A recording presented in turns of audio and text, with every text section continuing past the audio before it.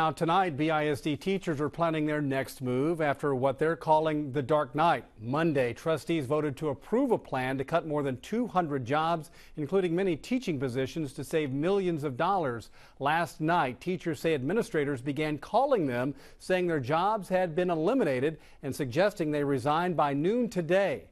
KFDM's Haley Bull reports what actions the teachers plan to take. It was 9:03 p.m. and I received a phone call.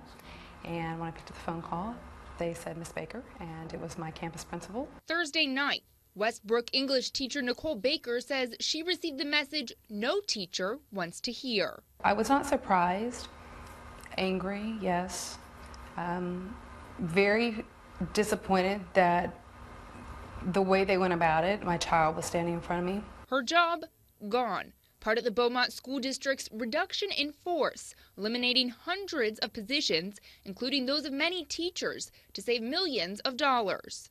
They told us that we needed to resign by noon today, and that we would need to pick up a letter at the admin building. Attorney Michael Getz says resigning jeopardizes the teachers' unemployment benefits and their right to hearing. It is to the benefit of the school district to have an employee resign as opposed to having the school district terminate them, but I think it's despicable.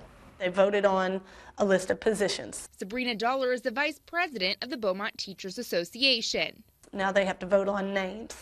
So I don't understand why they were asking people to resign, except for the fact that, okay, well, we don't have to deal with a hearing with them and we don't have to worry about paying them unemployment. The Beaumont Teachers Association says the calls were cold-hearted and heavy-handed. The news release reads, quote, "This underhanded attempt at bullying dedicated educators into voluntarily reducing the number of layoffs for which the district will assume responsibility is deplorable." We are, compiling a list of those who have been ripped, and, and our attorneys are already working on setting up hearing processes. A process that is leaving some concerned for more than just their jobs. I am absolutely heartbroken when I think about some of my kids. Hundreds of students and hundreds of teachers waiting for a formal vote at Monday's board meeting. In Beaumont, Haley Bull, KFDM 6 News. The Beaumont Teachers Association will hold a legal meeting for the teachers before the school board meeting Monday. Trustees are expected to vote on a list of employees to eliminate.